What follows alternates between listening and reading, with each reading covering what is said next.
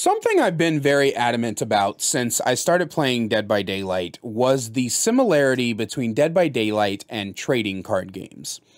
The way that I look at Dead by Daylight is that, much like a trading card game, there are good perks, there are bad perks, there are perks that synergize well, and the way that you build things in Dead by Daylight is finding the things that synergize the best with whatever you are currently using. On Survivor, it's a lot easier to find synergies because you're only looking at perks, but on Killer, you need to look at how the killer plays, how the perks interact with the power, and it goes very in depth. You also look at things like the add-ons, for example, for the killer.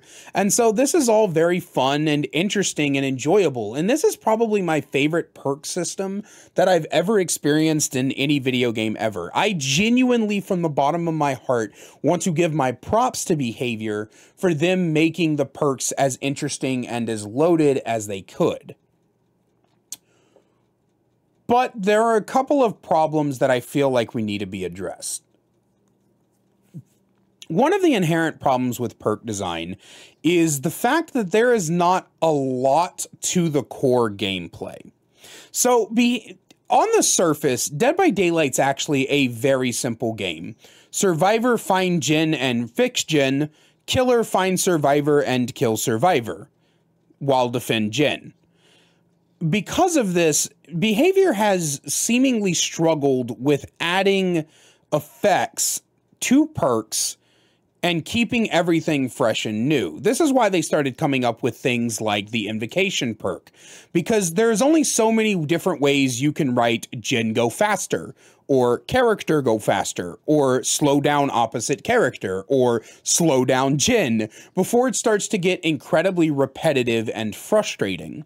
Now, there is a lot more that I'm giving credit for. There is perks to deal with vaulting. There is perks to deal with being injured. There is perks to deal with pallets. There is perks to deal with exit gates. There is perks to deal with in-games and stuff like that, right? There's a lot of perks that are out there that deal with a lot of different facets of the game.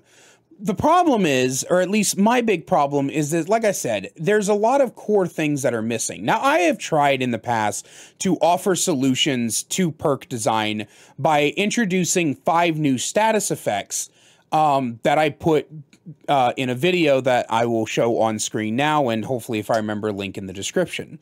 The reason that I tried to introduce the 5 new status effects is because I've always felt like Behavior kind of leaves a lot of status effects down to the wayside when it comes to perk design. Now, my issue lately has been Behavior's kind of obsession with haste. And I don't know why. They don't even need to add any of my ideas because there's a very underutilized status effect called Deafen that only exists in one place in the game, and it's for a hag add-on. Do you understand how cool of an effect Deafen is? First off, it'd be nice for the rest of you motherfuckers to know how I feel when I'm playing the game. But second off, it's just a cool idea. Like, imagine perks that are designed with the idea that you can deafen survivors and you can be undetectable with other perks, and it makes killers like Dredge or Nemesis more stealth. Like, could you imagine a Nemesis barreling down on you and he's completely quiet? That would be terrifying. That is such a cool idea, and I hate how completely, utterly underutilized that status effect is. Another inherent problem with perk design is actually the need for perk tiers. Now, this is actually something that I saw from Deadly Naya. She's a Dead by Daylight creator. I watch her Twitch sometimes, and I follow her on Twitter, and she has come up with the idea of no more perk tiers. And I fully fucking agree. First off, there's way too many perks in this game.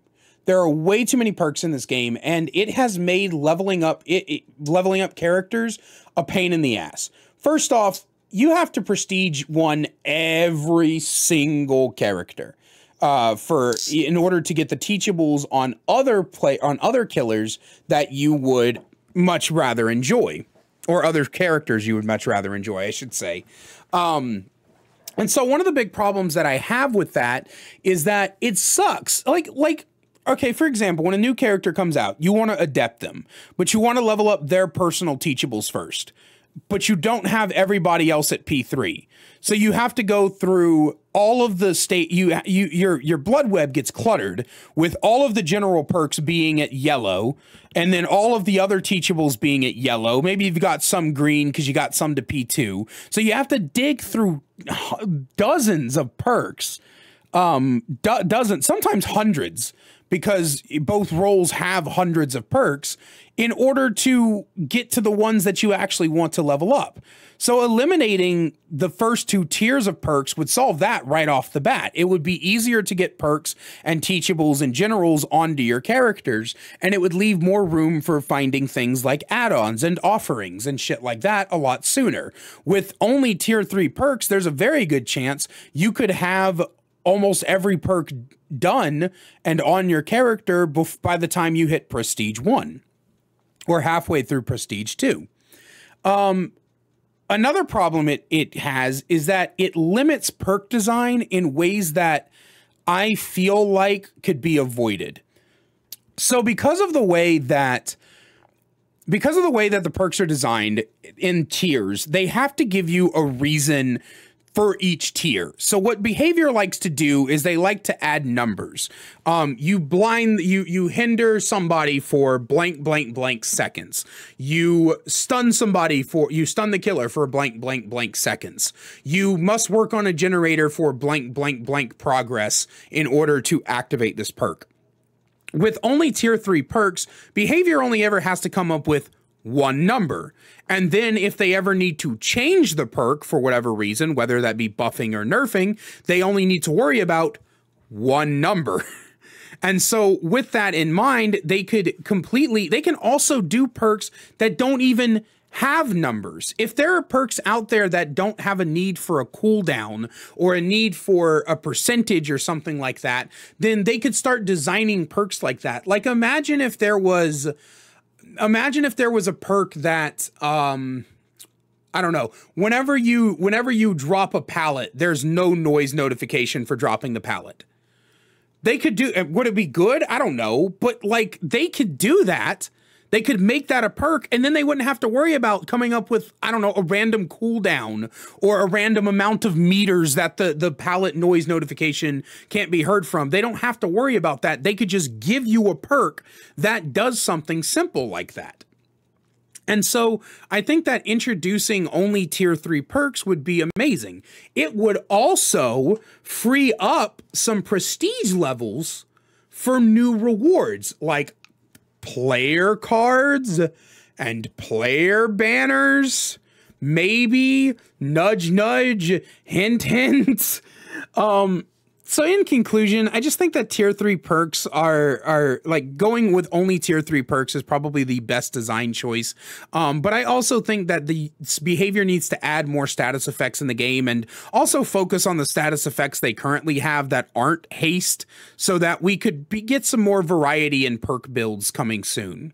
And with this new system, there's also the opening for perks to do with lockers and more end-game perks and things like that. So that's the way I think it is. That's my problem with perks and how I would solve it. But of course, I do want to hear your thoughts. Let me know down below. And as always, a great big special thank you to our channel members listed on screen now. If you want to find out how to become a channel member today and get awesome perks like seeing videos early, merch discount codes, and more, then please click that join button down below. I love you guys so much, and I will see you in the next one.